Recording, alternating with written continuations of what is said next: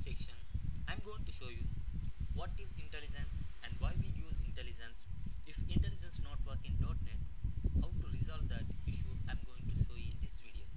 Before continue this video section, I'm going to show you my previous videos. I mentioned my 3 videos title.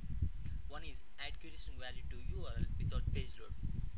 If you want add any query string value to the same page URL without page refresh, how to add that I shown in that video. And my second video is configuration manager is not working in ASP.NET. For example, if you add system.configuration namespace in your code behind file, after adding that the configuration manager is not work.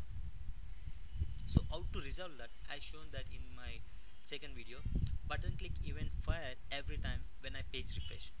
How to prevent that, I already shown that my third video. You can watch that videos by clicking just on that links. Now opening my Visual Studio. Now let me show you what is intellisense. Before that, I want to add one namespace. I'm adding the namespace system.data.sql client. So what is intellisense? Intellisense is nothing but when I enter SQL connection, whatever the list is showing here, SQL connection string builder, there is nothing but intelligence, or whatever the key we enter, based on that whatever the list available in that query string, whatever the namespace mentioned in above, all that list will be displayed based on this key is called intelligence.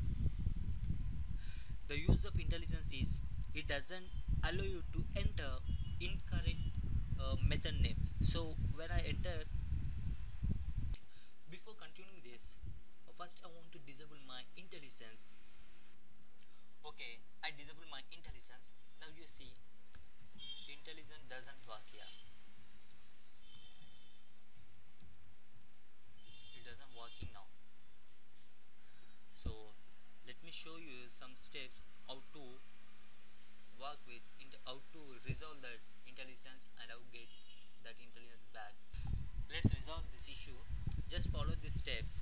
First step, click on the toolbar, tools option, and second step, click on option.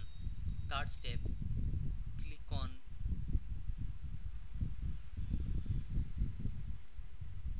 C#, and fourth step, click on intelligence. Here right side you see complete list option.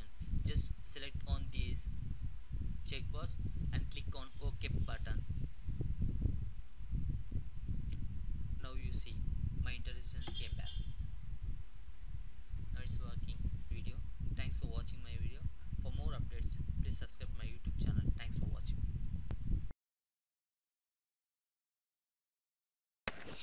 Welcome to .NET Code Snippet with Error Code Solution. In this video section, I'm going to discuss jQuery validation. After jQuery validation, button click event is not working. This is an issue, general issue. Normal beginners face this problem. So I'm going to show you solution for this problem. I'm using my previous video project, which is this is my first name, last name, submit button. These are the previous video section. I use this project, so I'm continuing this.